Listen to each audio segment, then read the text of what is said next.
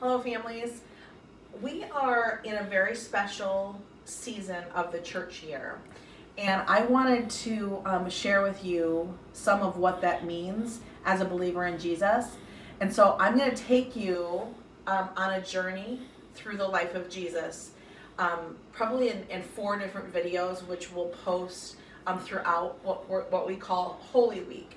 So tomorrow, Palm Sunday, is when we remember when Jesus went through Jerusalem and they waved palm branches at him, proclaiming him as king.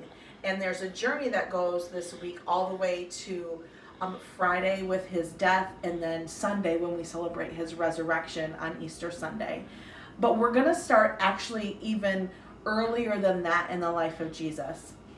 And we're going to start at the birth of Jesus. In the beginning, the baby was born. God chose Mary to be the mother of God. Listen carefully.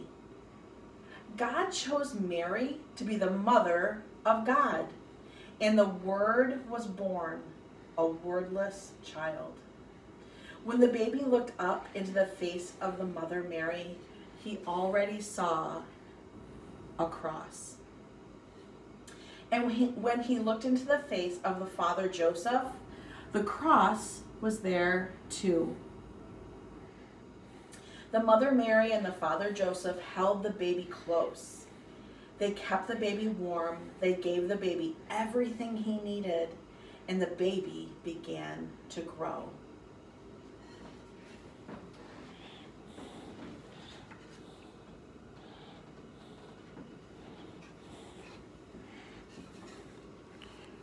The baby grew and became a boy. When he was about 12 years old, he went with the mother Mary and the father Joseph and with many other people from their village to Nazareth, to the great city of Jerusalem, to keep one of the high holy days. When the celebration was over, the people from Nazareth started on the road toward home. Suddenly, Mary and Joseph discovered that Jesus was not there. They thought he had been playing with the other children from their village as they had walked together. They hurried back into the great city of Jerusalem to find him. Mary and Joseph looked in the dark and narrow streets. They looked in the marketplace where they had bought their food.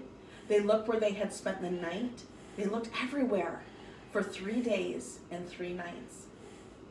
Finally, they even looked in the temple, and there he was, talking to the priests of the temple.